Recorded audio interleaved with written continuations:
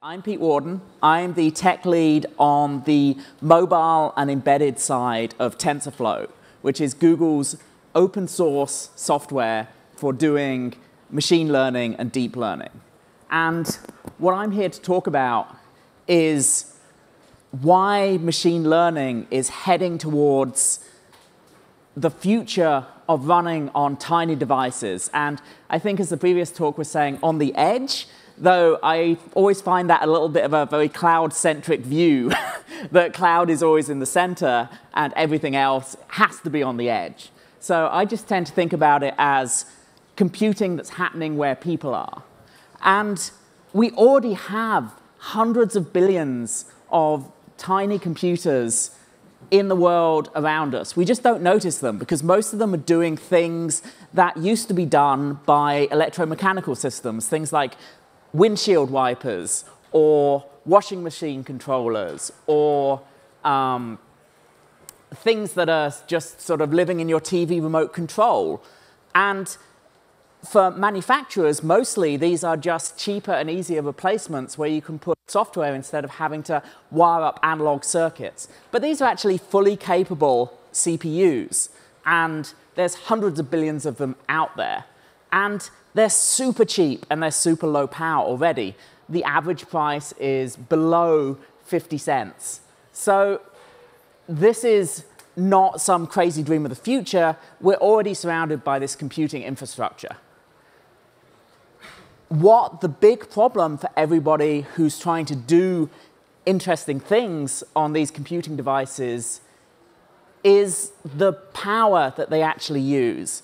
The CPUs are so cheap that they're practically free, but if you want to have something that runs for any period of time and you have it wired up to the mains, that means you either have to plug it in, which if something's hard to reach, or you have to wire it in is a real problem, or you have to sort of install it on a factory floor, or you have to have something like a phone that you periodically plug in, every day or every few days for a laptop. And that massively limits what you can actually build using these kinds of devices. There's not much you can do, and the only thing that's holding you back from doing a lot more is trying to keep the energy usage down as low as possible.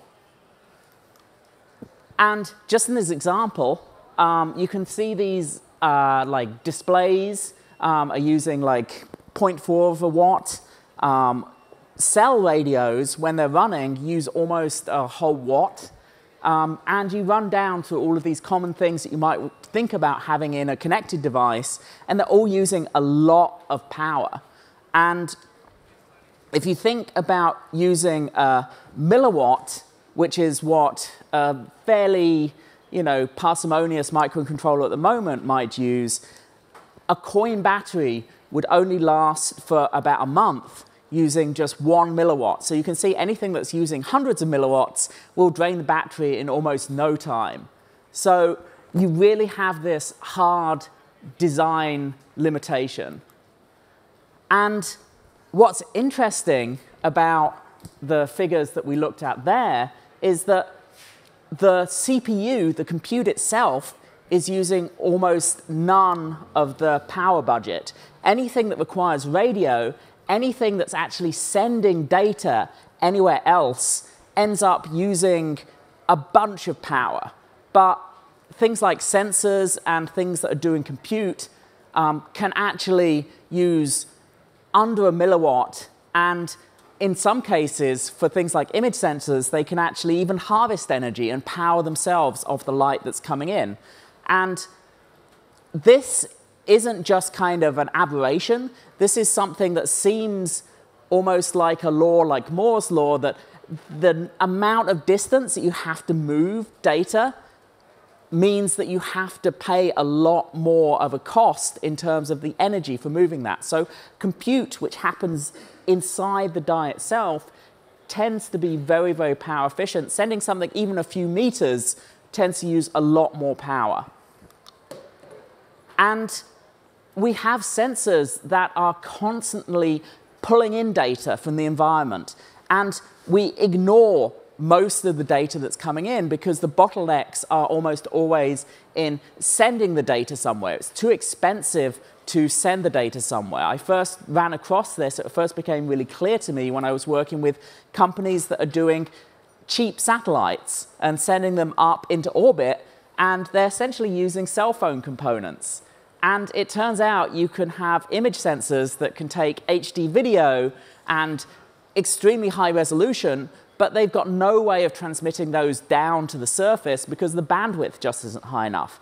And it turns out that this is a pattern that recurs across all kinds of devices, from accelerometers on devices and industrial uses where they basically only use to detect if there's some kind of crash, and things like pedometers, which are only spotting steps, they're not telling what kind of activities you're doing. So all of these together, the fact that we have all of these devices out there, that compute is super energy efficient, and that there's this backlog of data that we're not using, if we could fill that gap, if we can do something that runs on cheap microcontrollers, if we can do something that uses very little energy, that relies on compute, not radio, and that does something interesting with our sensor data, that starts to open up some really interesting possibilities. So deep learning is a fantastic application for embedded space because it uses loads of compute. It's compute bound. It doesn't need much in terms of memory storage or memory access. It can just work very well with just tens of kilobytes, but it needs a lot of compute, which is a thing that is really energy efficient. And we have examples of this with both Apple and Google already running things like their voice recognition on memory controllers within the phone, because they can do this always on without draining the battery. It's just that these are seen as specialized applications. This isn't widely known within the broader embedded or machine learning community. And for a practical example, we think about something like image recognition. That might seem like it's a very, very hard task if you think about all of the training that happens on GPUs. But actually, we can do a single arithmetic op for just 5 picojoules. And then if you look at something like MobileNet, which is doing image classification, and figure out how many arithmetic ops that takes, it's only 22 million, which is quite a lot. But it turns out if you take the amount of power that's required for one op, it's only around 110 microjoules that you need for a very basic but very effective image recognition application. And running at 1 frame per second, that will give you a coin battery that runs for almost a year. So what I'm looking at is a voice interface that 50 cents that runs on a coin battery, all sorts of other applications. We don't really know what people are going to build with this stuff, but we know it's happening. And really what I want you to leave with is the excitement that I feel about the applications that are coming and all of the amazing things that we're going to be able to do with machine learning on these tiny, cheap chips. So I'm Pete Warden on Twitter. I've written a blog post about this, and I hope to chat to some of you afterwards.